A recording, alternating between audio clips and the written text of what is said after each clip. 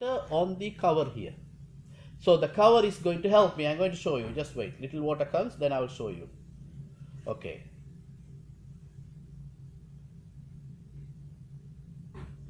Quickly see. Can you see the water?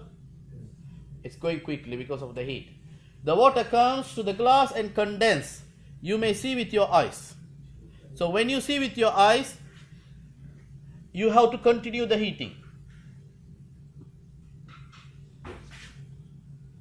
The fire went down.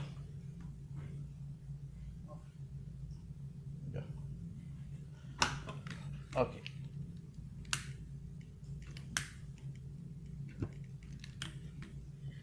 Okay, still coming water. So should I stop 5 minutes, 10 minutes? La.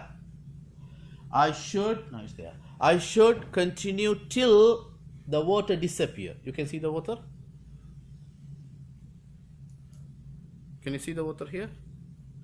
Yes.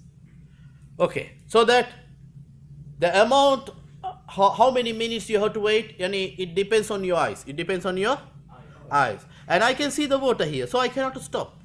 I have to heat. So time to time, I can just open this one. So if I open, the water can go out easily, is it?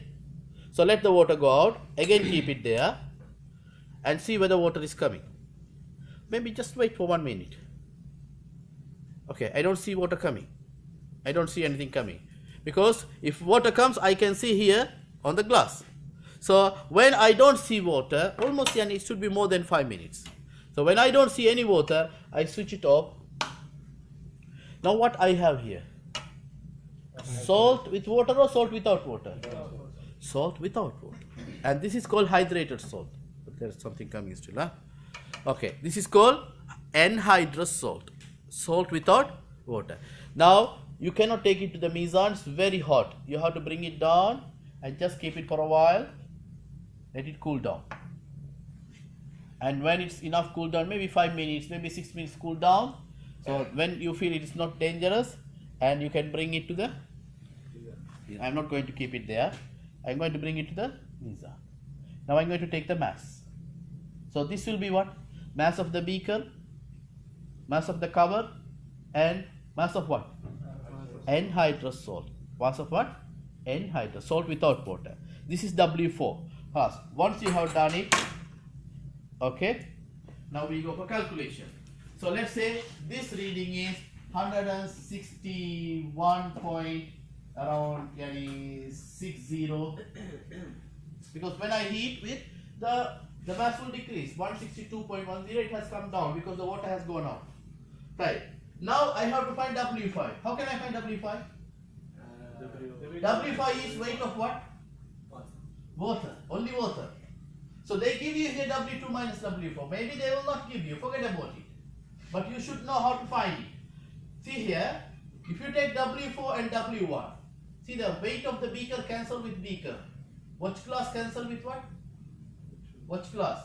Now anhydrous salt you will get. So will it be W4 minus W1? No. So now let's go for another calculation. Okay, W2 minus W4. See what about W2 and W4? And the weight of the beaker cancel with weight of the beaker. Watch glass cancel with watch glass.